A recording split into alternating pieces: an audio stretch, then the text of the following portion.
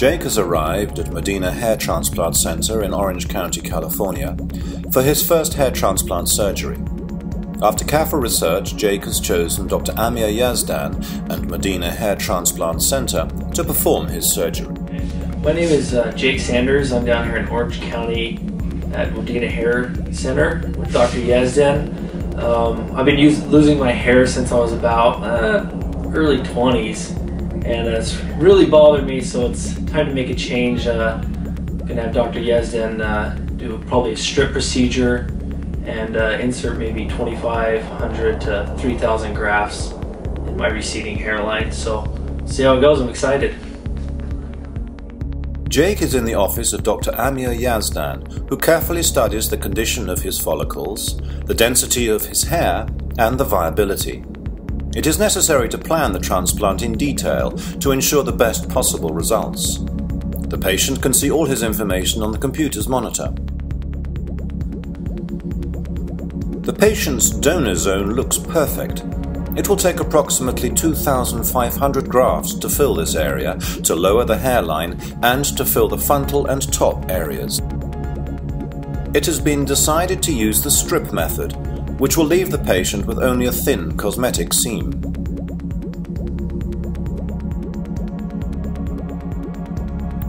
It is not necessary to cut the hairs before hair transplant surgery using the strip method.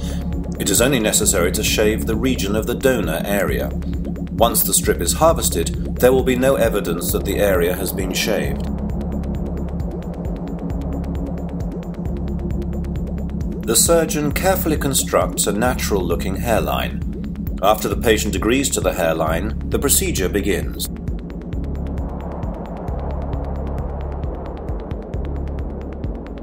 The first step is anesthesia.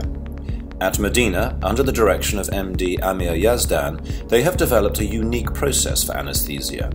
The patient feels no pain during the course of the surgery or after it. The area is also not subject to swelling, as is typical with hair transplant procedures. On the day after the surgery, when we see our patient for follow-up, it is impossible to tell the day before he had undergone hair transplant surgery.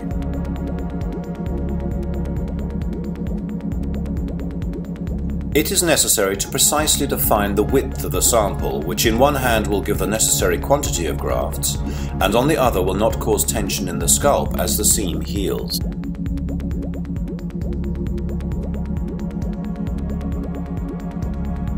The next stage, the excision of the rag. The surgeon has to carefully cut out a hem so that the donor zone shows as little sign as possible from the surgical intervention.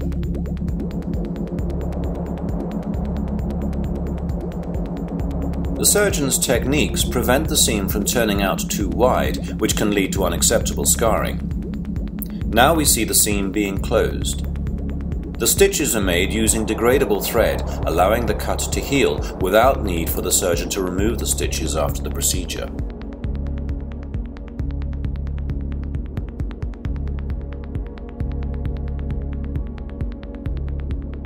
Pay attention. Once the seam is closed, it already looks quite presentable. The thin strip shows little sign of bleeding and doesn't protrude from the skin's surface.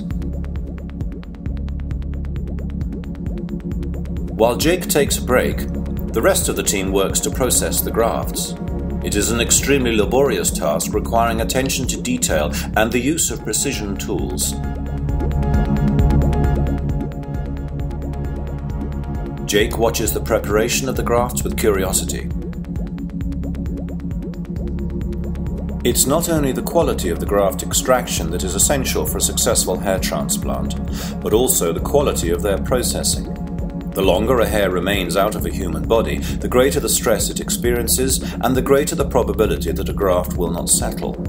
At Modena, to ensure the grafts are processed quickly and professionally, between 3 to 5 assistants work on graft processing for each surgery. This is a substantially large number of support staff compared to the majority of other clinics. This enables large procedures to be carried out in a very short space of time, guaranteeing an almost 100% graft survival rate. Just got the strip cut out, virtually painless. I fell asleep during the thing. I mean, I didn't feel any pain at all. now they're cutting the grafts right now. Just getting ready to eat some lunch here in a minute, and they'll implant them, and things are going great.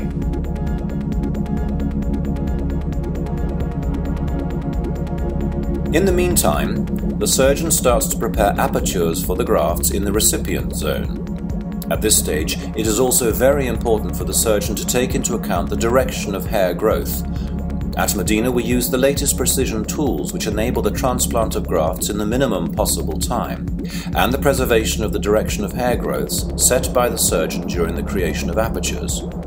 Furthermore, the small diameter of the apertures ensure the natural density of hair in the transplant zone. The hairline, the direction of hair growth, and the hair density are all carefully calibrated to ensure an authentic, natural look. Dr. Yaz is making recipient sites. It doesn't hurt at all. I don't feel anything. Each aperture is counted by a special device. It displays the figures on the monitor, enabling the surgeon to check on the accuracy of the apertures in real time.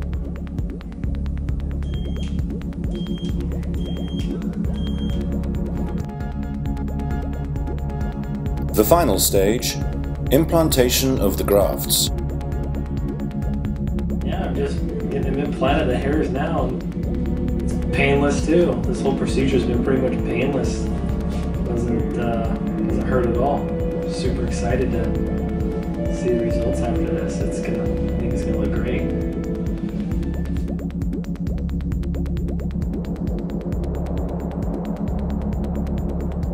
It is well worth noting that in the course of the procedure lasting many hours, there is virtually no blood. 4 to 5 persons work to transplant grafts, as it is of the utmost importance to keep the operating time to a minimum.